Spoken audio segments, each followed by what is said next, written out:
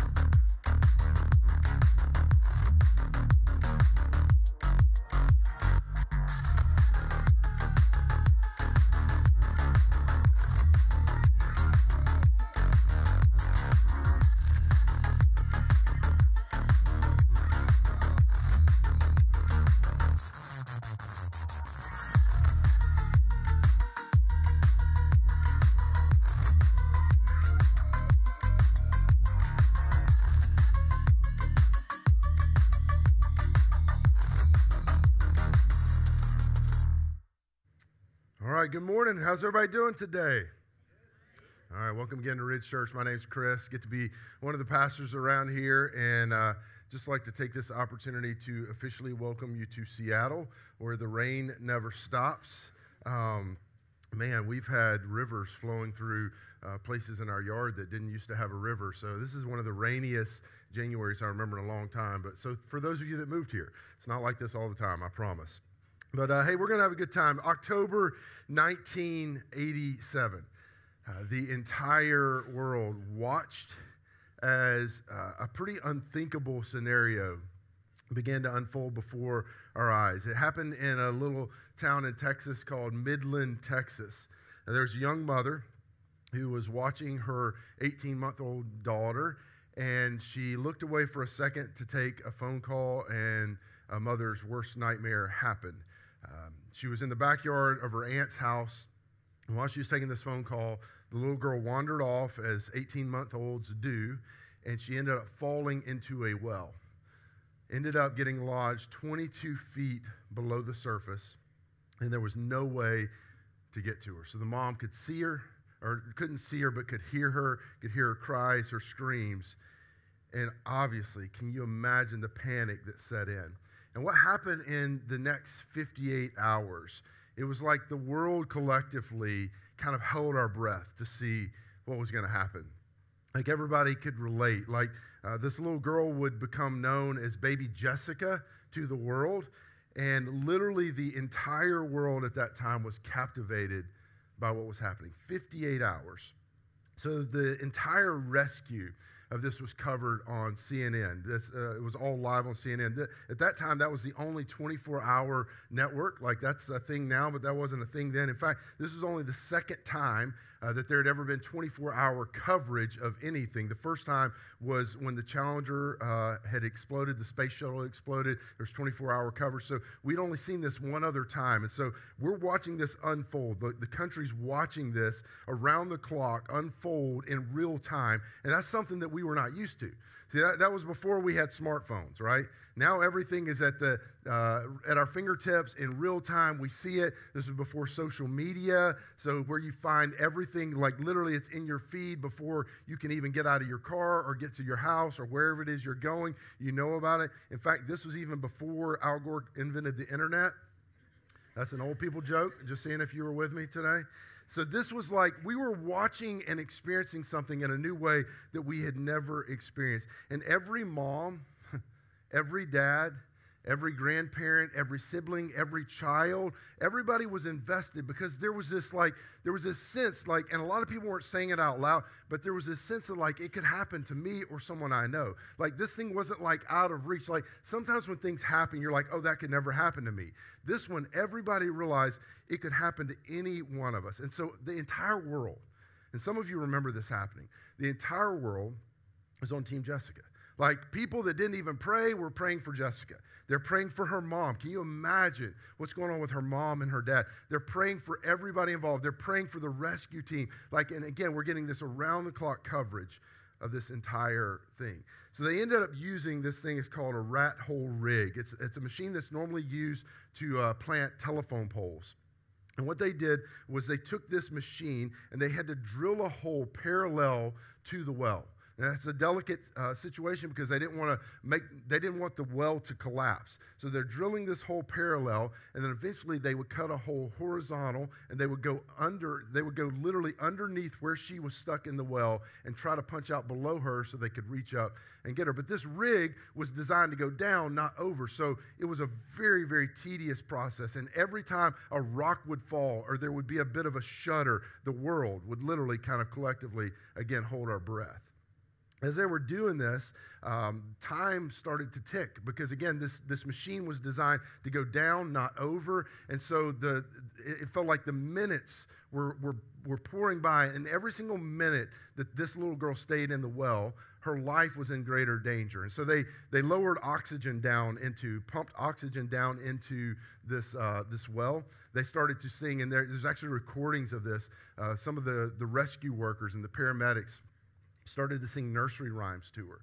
And they would, in between hearing her cry and wail in pain and in fear, every once in a while they would hear this little girl's voice singing with them these nursery rhymes. And they would play these clips, and we would, again, the world is watching this whole thing unfold. Finally, on the evening of October 16th, 1987, after 58 grueling hours, baby Jessica was lifted to safety. And the world, I remember, I watched this as it happened. The world simultaneously kind of breathed this sigh of relief and then also erupted into like this celebration, like homes and classrooms. Like everybody felt like, it didn't feel like just Jessica and her family won. It felt like we won. It felt like the whole world won because this was the only thing anybody was talking about, was what was going on with baby Jessica's. The photos captured the paramedics bringing her out. She was cradled in one of their arms, and her head was wrapped in this white gauze. Her arms were caked with dirt. Her eyes were barely open. And this is how the story ended, though. Like, she was safe. She was rescued. Like, the story actually has a happy ending. Fast forward to 2006. Baby Jessica is now 19 years old, and she meets the love of her life. She gets married. She has 2 kids, Simon and Cheyenne, that are actually 2 years apart, and she's doing just fine. This is the end of the story. This is the happily ever after. She was rescued. That's how the story ends. But we didn't know that. Like, her family didn't know that. Like, everybody that's watching, her family, everybody that's experiencing this story, we didn't know that. If we had known this was how the story ended, it would have massively shaped and influenced the way we experienced those 58 hours. Like, if we had been able to kind of fast forward or transport or teleport to the future and know, hey, it's all going to be fine. Everything that we were feeling, I'm not saying we wouldn't have felt it, but we would have experienced that everybody, her family, her friends, the onlookers, all of us that had become invested in this story, we would have experienced this entire 58 hours radically differently if we had known that this is how the story ends. And the same thing is true with your life. Same thing is true with my life. If we knew how the story ended, like if we had a snapshot of where it was going and what was going to happen, it affects how we live in the moment. That's the reality. Now, there's a really big difference between the word rescue and the word rescued. These are very different. They sound similar. You can put the two up there, rescue and rescued. So rescue is like I need it. Like, I'm in it right now, whatever it is. Like, I'm in this challenge relationally. I'm in this challenge with my health. I'm in this challenge financially. Like I right now presently need something outside of myself to help me. Like, I'm in the well. Like, I need someone to lower oxygen or so put oxygen into the well. I need someone to drop a rope down. I need someone to actually help me. That's rescue. Rescued is past tense. Like, it's done. Like, it's already happened. Like, past tense, I used to be in the well, but I'm no longer in the well. And I'm just telling you, which one of these we embrace and we choose to embrace as we live our lives makes all the difference in how we experience our lives. If you live your life in a constant sense of, I am in need of rescue, and sometimes that's true, and it's true of us in this room in some ways, versus I am rescued, it completely changes the way we experience our lives. And that's the essence of this series when we're talking about this idea of rescued. And so here's what I want to do for the next few minutes. I want to look at what the Apostle Paul has to say about this. Now, he talks directly to this idea. Maybe you didn't know that Paul talked about these kind of practical things or even the scripture, but it's incredibly practical, especially as he teaches to the churches. So if you don't know Paul's story, Paul started off as a person that hated Christianity, tried to stop it. He had an encounter with the resurrected Jesus, and after his encounter with the resurrected Jesus, he became one of the greatest advocates and builders of the church, what we know as the church today. And so Paul would write letters. He would help start churches. He would write letters to encourage churches. And he wrote to one group of people in a place called Colossae. And it was a group of people that he had actually never met. And he was writing from prison. And the reason that he was in prison was because he wouldn't stop talking about Jesus. Like the guy that hated Jesus now wouldn't stop talking about Jesus. He kept saying he's the Messiah, which bothered people that didn't think Jesus was the Messiah. He said he is the chosen one. And then he would say, and he's resurrected. I saw him. He would say these things, and people didn't like it. The religious leaders didn't like it. Consequently, he was in jail for this. And Paul had a friend named Epaphras that had actually started a church in the region of Colossae. And their scriptures tell us that Epaphras had come to visit Paul in prison. And while he was in prison, he gave a report on this church that he had started. He said, hey, as you can imagine, like if you've been in a church at any length of time, he said, hey, some stuff's going good, some stuff's not. Some people are kind of getting it and others aren't. And he said, and I've got some Christians, there's some of them that are starting to question their faith. There are some that are having challenges and they're starting to have doubts. And let me just stop here and say this. I was actually talking to some of my kids about this week. This is a really important thing. I think as a church and as Christians, we don't do a good job talking about this sometimes. Your faith can coexist with doubts. Like, just because you have challenges in your journey, like if you're a new Christian or you're maybe even if you've been a Christian for a while, you need to be reminded of this. Or if you're on the outside looking and considering Christianity, you can be a Christian, you can be a follower of Jesus and still experience challenges. You can still have doubts. So when you have challenges and when you have doubts, don't lean out. Let that be your indicator. Let that be your reminder to actually lean in. That's what was happening with this group of people in Colossae. And so Paul decides to write, decides to address it. He wants to encourage them. Anything that's off in their mindset, he wants to correct the mindset. So in the very first chapter of Colossians, Paul basically doubles down on the thing that got him put into prison. This whole idea, he's talking about Jesus as a Messiah. He's a chosen one. He's the exalted one. He's a Savior. He's indeed resurrected. He says all that same stuff, but he actually captures it in the first part, in the very first chapter of Colossians. He captures it in a poem. And in the midst of this poem, we find the two verses that are our theme verses for this entire series. Jim read them last week. I would encourage you to go back and listen to Jim's message from last week. It was so good. But I'm going to dive into these verses in a little bit of detail today. So Colossians chapter 1, verse 13 and 14, again, our theme verses for this series. This is what Paul said to a group of people that were some of them new in their faith, others perhaps a little bit older. No one was old in their faith because the church itself was new. The resurrection of Jesus was a new reality for people. But this is what he said to them. He says, for he, talking about Jesus, has rescued, there's our word, he's rescued us from the dominion of darkness. Now, I don't know what comes to your mind when you think dominion of darkness, but it's not like the satanic underworld and like the worst Halloween expression you've ever thought of. Like maybe in some way, shape, or form, that's it. But that's not really what Paul's talking about. Paul's using darkness as just a metaphor for light. Like Jesus used light as a metaphor for who he was. He said, hey, I am the light of the world. In other words, when we encounter Jesus, it brings light to our life. He was using darkness as a metaphor to say, hey, listen, you were living with a sense where there was no direction. There was no purpose, there was no meaning. And all of us have experienced this at some point, maybe in a micro way, maybe in a macro way, maybe in like some portion of your life you felt like you didn't have direction. Maybe you felt in your whole life you don't have direction. He said, you were in a place where you were living, where you were kind of like just, go to work, eat, sleep, drink, rinse, repeat. Like that's what we do. Like over and over, you were living with a sense where it was darkness. You weren't necessarily making strategic decisions. You weren't necessarily living in the best way. There wasn't necessarily any kind of moral code. There was no direction. You were living in darkness. He says, for he has rescued us from the dominion of darkness. And then he gives a contrast. He says, and he's brought us into the kingdom of the Son he loves. So Paul's contrast, he said the old way was darkness. He said, but there's a new thing. He said, this is what happened. Like Paul's describing to these people what actually happened to them. He said, you lived in this old way. It was defined by darkness. Now you've been invited into this new thing, the kingdom of the Son. And he's talking about Jesus when he says this. You've been brought into the kingdom of the Son that he loves. Now, Jesus all the time talked about kingdom.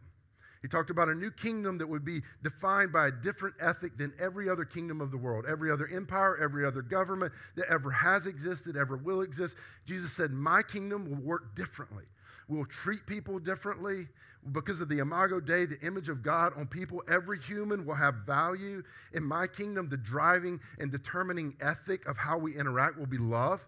We will love first. That will be how my kingdom works. And so Jesus always talked about this kingdom. And what Paul is reminding them, and this is so powerful, he's saying, hey, you used to be something else. You used to be something else, but now you're actually kingdom. You're a part of this kingdom. You're citizens of this kingdom of Jesus. And let me just say, if that one concept ever sunk in for us, it changes everything. Like our citizenship, if you're a follower of Jesus, is not here. Like this is the foreign place for us.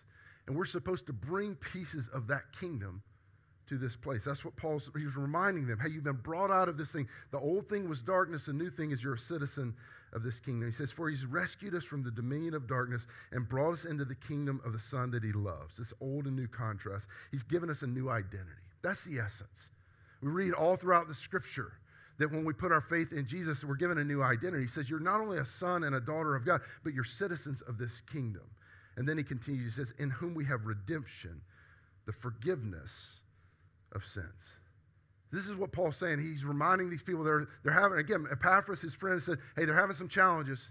Like, if you've been a Christian for any length of time, you know there's challenges, right? He says, we're having challenges. There's some doubts. And so Paul's reminding them, this is what you used to be. This is what you are. Now, this word rescue is a really interesting word. There's so much packed in it. It's actually also translated multiple times throughout the scripture as the word deliver. Now, this is really good news. Paul's saying that Jesus actually can. Actually, he's saying Jesus did. He's not saying Jesus can. He's saying Jesus has delivered you. He's saying God has already put this in motion, or Jesus has already put this in motion. He has already delivered you from whatever it is you need to be delivered from, but specifically into a new identity. He's saying he's already delivered you, to which if I'm listening to Paul, and maybe this is kind of your story, if even as a pastor says this to you this morning, you say, well, I don't feel delivered. Like, have you ever been in a state where someone's saying something that's true of you, but you don't feel it's true? You're like, I don't feel very delivered. Like, some of you, I lost my job last week or last month. Like, I'm headed towards a new career, or I'm living with a diagnosis that I didn't expect, and it's not going away, and the doctors haven't helped yet. Or I'm in a relational thing that I've tried to solve it, and I just can't solve it. I don't feel very delivered. Have you ever felt like somebody gives you something, or they tell you something kind of fluffy in church, and you're like, but I kind of don't feel like that's true? Here's something I want you to consider. Let me go back to the well for just a second. You got baby Jessica that's in the well. Technically, Jessica was already rescued even when she was in the well. Like, the story was always going to end this way. Like, it was always going to end this way, even in the moment that she was in the well. She just didn't know it yet. I mean, none of us knew it. The world's watching. We're on the edge of our seats. We watched more CNN that week than we ever had in our lives and ever have since, right? We didn't know it. We didn't know how the story was going to end, but the story was always going to end this way.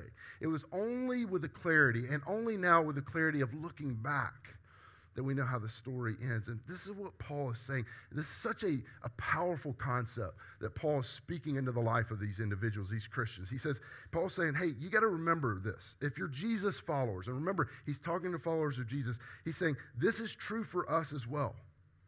Because of the work of the cross, what Jesus did on the cross, and because of the empty tomb, the fact that he's not still in the tomb, but he's resurrected, because of those two things, we're currently rescued. In other words, even if you're in the well today, like if you feel like you would describe yourself stuck, that's what a well is.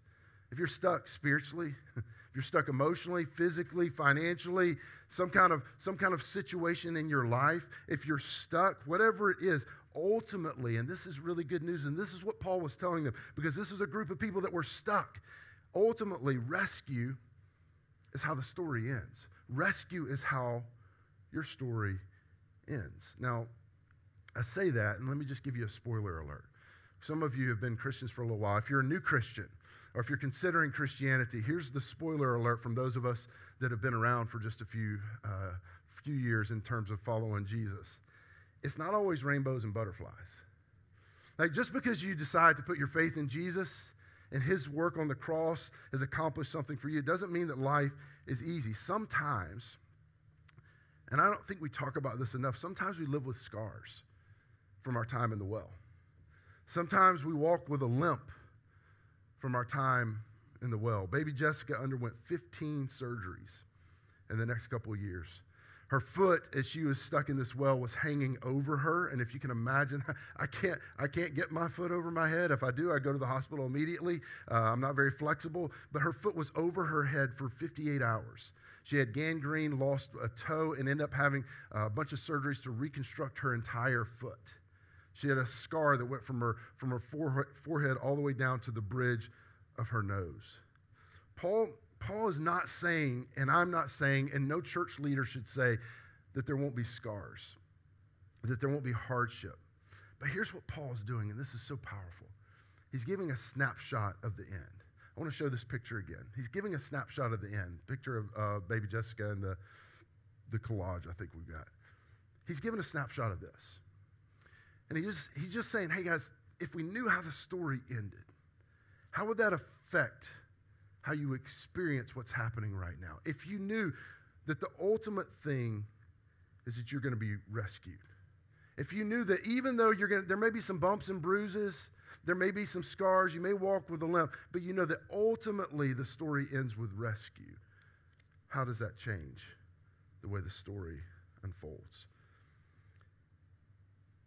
Paul says that even if you can't feel it, and I think this is so important. He says even if you can't see it, even if you can't imagine it, if you're currently in a well, like if some portion of your life or perhaps your whole life you feel like you're stuck, he says what defines us is the word rescued, past tense, with one condition: if you're a follower of Jesus. He's reminding these new and these old Christians, and again, none of the Christians are very old because Christianity itself was new, but he's reminding these new and these old Christians to live with a picture of the end. He's saying this. He's saying, I want you to live as though you've already been rescued. He's got a group of Christians that are struggling. He's saying, hey, let me just remind you. You got to live out of what is. You may not be able to see it. You don't know how the story ends, but let me just tell you, you've been rescued. Live as though you have been rescued. Any of you that can remember this, some of you this is closer to home than others because you're in this scene right now. You remember when you're dating, you remember first dates? For some of you, maybe it was like just first date. Like you met the love of your life, you went on a date with that one person, and that was it. Some of you dated a lot, more than you want to talk about, right? But you remember first dates, how terrible they are? Like how awkward they are? Like, what if you knew before it happened how it was going to end? That'd be better, wouldn't it? Like, especially like if you're sitting across the table at dinner, whatever the date is. Of course, it's an amazing date because it's your first date. You didn't go to Taco Bell. It was something amazing, right? But if you knew sitting across the table from him or her, like there was a sense in you like, I think I really like this person. I really want it to work out. Like, but you don't know. Like, you don't know, like you got food on your shirt, like you said some dumb things, you don't know if it's going to work out. But if you knew that it was going to work out, if you had a picture at the end, wouldn't that change how you sat there on the other side of the table? Like, you're all nervous. You're like, in fact, that point you got ketchup on your shirt, you're like, yeah, it's going to work out though. It's fine, right? Like, no matter what, you know, or if it's the other way, like you've been on one of those dates and you're like, I hope I never see this person again in the rest of my life. Like, what if you knew you're never going to bump into him again? Like you're sitting there with anxiety trying to think, like, how am I going to fake the phone call to get out of this thing? Have I got my friend? I forgot to tell my friend to call me to get me. Like, but if you knew, the end of the story was that I will never bump into this person or see them again the rest of my life. Charlotte's a small city, but good luck with that, right? Like, I'm never going to see him again. I'm not going to bump into him in Walmart or in a restaurant. Then you would sit in that moment with a different level of confidence. This is what Paul's painting the picture of. He says, when you live with a picture of the end, it affects how you live in the moment. It doesn't change the hardship necessarily. It doesn't take away the scars, but you live with a different sense of confidence when you know how the story ends. I want to talk about that word rescued. It's really interesting, and again, I mentioned this earlier, it packs a punch. The little Greek word rescued is the same word that's used in Matthew chapter 6, verse 13, and it's translated deliver. This is what it says, and some of you will recognize this. Matthew says this, it says, and lead us not into temptation, but deliver us from evil. Now, a little quick Bible trivia, a little test you guys. Who knows who said this and what the context of this was? Anybody? I can't hear any of you shout it out. It's always nerve-wracking to shout it out in church. You're like, I think he's trying to trick us, right? All right, this is the Lord's Prayer. You guys heard of that? All right, and Jesus said it. All right, pretty much anytime somebody asks a question in church, you can go with Jesus, God, or the Bible, and you're going to get close, all right? Jesus is the one that said this, and he's talking to his disciples. He says, lead us not into temptation, but deliver us from evil. Now, how many of you in the room would say that you're pretty good at cooking? Like, I'm not, maybe not an expert, but you're pretty good at cooking. Let me see your hands. It's all right. I ask you, so it's not boasting if I ask you. All right. How many of you are sitting next to someone that has their hand up and they're not really good at cooking? All right. So I'm not. I cook a mean grilled cheese, and that's where it ends. But I'll try. Like, so if you were to come into the kitchen, you were to see me cooking, you would just be like, Chris, I don't think that's your thing. Like, I mean, you're probably good at something else. It's not that. Now, my wife, on the other hand, is an amazing cook. She can cook anything. I have proof of this, right? She is an amazing cook. So if you were to see me cooking and you were to see my wife cooking, here's what you would say. You'd say, hey, Chris, maybe you should watch her. Like, do whatever she's doing, you should just do that. Or better yet, you should just let her do it and you go in the other room, right? So this is what is happening in this verse. You're like, I don't think that's what was happening. It is. Stay with me. Jesus was doing something that they had never seen. Jesus was praying, and they looked and said, we don't think we know how to cook. His disciples watched him pray, and they said, man, we're not doing something right. And they said, will you teach us to pray? And so as Jesus teaches them to pray, this is what he says. He says, and lead us not into temptation, but deliver. That's the same word for rescue. Deliver us from evil. Now, Paul, in the verse that we read earlier, in his context, he talks about this deliver or this rescue in past tense. Now, here Jesus is, and he's talking to his followers, and he's saying, I want you to pray when you're in it. Like, in other words, he's saying, lead us not into temptation, but deliver us from evil. This is what I want you to pray. In other words, Jesus is saying, when you're in it, in what? Whatever it is. Whatever it is that's challenging you, whatever it is that has you stuck, whatever arena of life or your whole life that you're stuck, he said, I want you to pray when you're in it that you get delivered from it, that I rescue you from this thing. So here Paul is saying it's past tense. You're already rescued. Now here Jesus is saying, I will rescue you. So which is it? Are we rescued? Or are we being, is it active, like we're being rescued right now, like he's rescuing us? Or is it already happened? Which one? And the answer is both. Both are true on a macro level. And this is so important. Because of the cross, because of the empty tomb, you and I are rescued. But then this is what he's saying. But then as you live life, Jesus says, I'm rescuing you. When you need a little bit of oxygen, when you're in the well, when you need a nursery rhyme, when you need someone to lower a rope, I have rescued you in the big picture, and I will rescue you in the moment. This is great news. You have both been rescued, and Jesus is rescuing us. But this little Greek word, the English doesn't fully capture what it means. There's this, like anytime you translate something from one language into another, some words translate perfectly, others don't. Originally, this was Greek, and as it translates the word deliver, the word rescue, they don't fully capture the meaning of this little Greek word. This little Greek word literally means to draw out or to rescue or to deliver for one's self. This is a big deal. This means that when Jesus taught these guys to pray, he says, I want you to pray that I will deliver you. I want you to pray that I will rescue you from evil, whatever thing is coming against you. And what Jesus meant when he said this, he's saying that I'm not just rescuing you from something. I'm rescuing you for someone. And that is a massive change. If we miss this, we miss something that is foundational to Christianity. If we miss this distinction that we're not just rescued from, yes, God is and he does do that. Jesus is and he does do that. He's rescuing us from, but he has also rescued us for something. There is a purpose for which we were rescued. And if we miss this distinction, what ends up happening is we end up seeing Jesus as a genie in the bottle. That we just need him. Like, all right, Jesus, I need you. I need rescue. Here I am again. I know I said I'd never do it, but here I am stuck again. It's me again. Jesus, I need you. Genie in a bottle. Jesus, I need you. And here's what happens when we end up, without even knowing it. A culture has done this. When we end up addressing Jesus in that way, our relationship to him becomes conditional. Because if he doesn't show up as we thought he should, or he would, or we thought how it needed to happen, or in the time frame that we wanted it, then that becomes the condition upon our relationship. In other words, if God doesn't behave as we wanted him to behave, if he doesn't perform within the timelines we wanted him to, it becomes conditional. In fact, I would say that one of the reasons, not all, but one of the many reasons that there are so many people in our culture that are deconstructing from faith is because they've misunderstood what the nature of the relationship to Jesus is to be about, that Jesus doesn't exist for our good. He doesn't exist just so that we can be rescued. Yes, that is true, but he rescues us from something. And then the second part is this. He rescues us for something. We are rescued from danger, but make no mistake, we are rescued for God. And I'm telling you, if we miss that second part, we miss the essence of Christianity.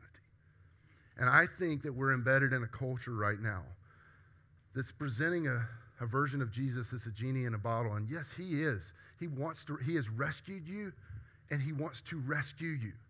But it's always for a purpose, and the purpose isn't just so we can live for ourselves and build our own private empires, so we can build kingdom. Paul, as we put all this together, going back to Colossians chapter 1, he says, "For he has rescued us from the dominion of darkness, and he's brought us into the kingdom of the Son he loves." And then Paul puts it all together this way. He says, "In whom we have redemption, the forgiveness of sins." He reminds them, because you've been rescued, past tense, because of the work of the cross, this is such a big deal too. You're not living for forgiveness. You're living from forgiveness. Like we're not trying to earn something. Like you're not trying to perform, you're not trying to make the good scales outweigh the bad scales. I'm not just, I'm just going to be better. My New Year's resolution, I'm just going to be better. I'm going to do it. I'm going to go to church more. I'm going to give more. I'm going to serve more. You're not just trying to be good. This is not about performance. And he's reminding us, in whom we have redemption, the forgiveness of sins. Because this rescue is already accomplished, we're not working for forgiveness. We're working from forgiveness. What would it look like to live as if we were people that were already forgiven? Not with a sense of guilt, not with a sense of shame, but with a sense of freedom that we are already forgiven. It's not about performance. Let me tell you the reason that we're doing this series called Rescued. One of the taglines is finding the new me in a lonely world.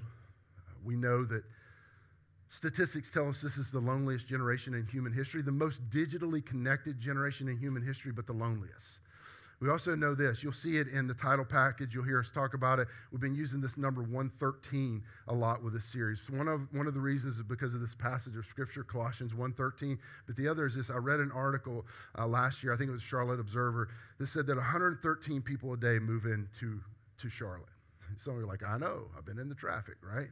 Like 113 people a day move into our city. And here's the reality. Most of them, if not all of them, I would argue all, are lonely. Maybe not like in an epic loneliness for all of them. Some of them it is. Some of them it's dire. But in some way, at some level, every single human being that's moving into our city, including all of us sitting here this morning, need rescue. But when I say that, that creates a tension, doesn't it? Like you're like, I know people who need rescue. I don't need rescue, right? Like, isn't it true? Like, in fact, I've got a really talented team that we work with as we're putting together a series, and we were doing a creative meeting around this series, and this idea came up. And one of the ones in our creative meeting said, hey, listen, Chris, I hear what you're saying, but if I'm one of the 113 and I hear you talking about this message and you say, you need rescue, he said, that would be offensive. Like I would feel like I don't need, like it feels like just one more time that the church and Christians and God are way up there and they figured it all out and I'm way down here and church is going to reach in and rescue. He said, what if some of those people don't feel like they need to be rescued? That would be offensive. And we actually had a really good conversation around this. And I said, man, I think that's fair. I think that's a fair thing. And here's my response. Is it possible that the idea that we need to be rescued is both offensive and true? Like, at some level, no matter what our pride says, no matter what our independence says, no matter what our success or our portfolio says, we all need rescue.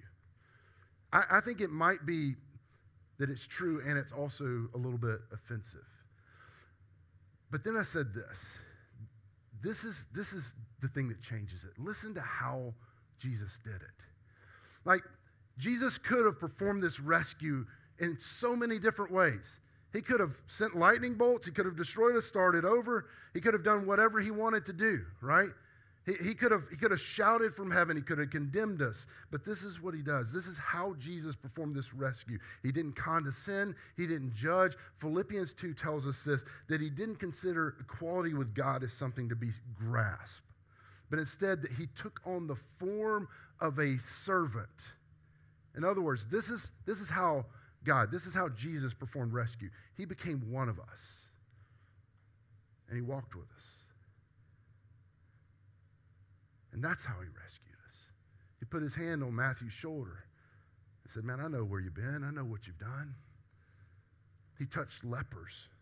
No one in that society would touch lepers. He healed blind people. He had meals with people like Zacchaeus, who were terrible human beings that had cheated others. He was known as the friend of tax collectors and sinners. He walked in human flesh. The God of the universe became one of us in order to rescue us. Who wouldn't want to know that God? That's different than the construct of any other religion in the world. That God would become one of us, walk amongst us, know our names, to touch us, to have conversations, to have meals on the beach so that he can rescue us. And in the end, as Jesus took his final breath on the cross, he uttered these three words that in English have been translated, "It is finished." And when Jesus said that, what he meant was our rescue, whether present or future, was already complete.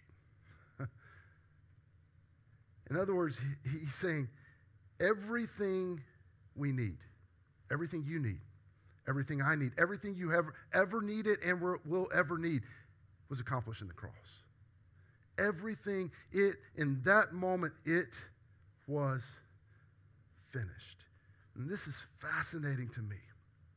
Before we were ever technically in the well, whatever well, Jesus had already provided the rescue. He already lowered the rope.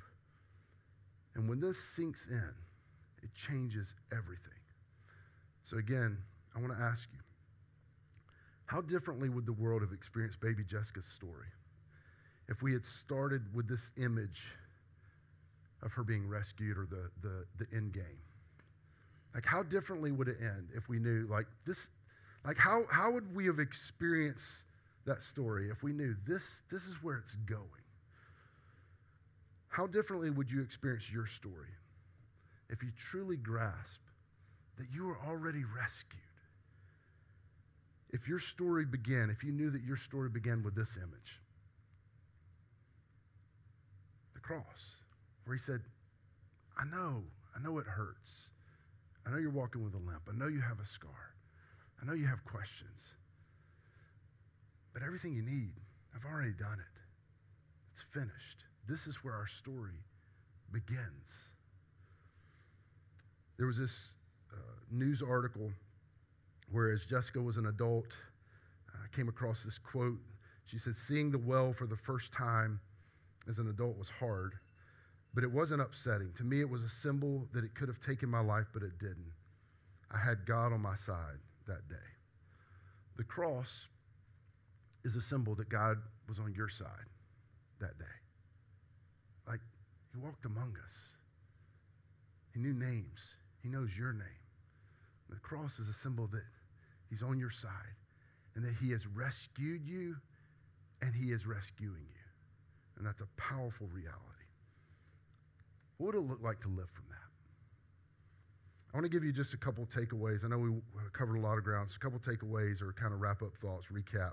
It's like the cliff notes at the end. You're like, man, I would have just come for the end of it if I know you're going to do that, right? First one is this. We're not working from forgiveness. We're not working for forgiveness. We're working from forgiveness. Again, Jesus said it's finished. Like, this isn't a performance-based religion. Like, I've already done it. You couldn't have done the work anyway. I did it for you.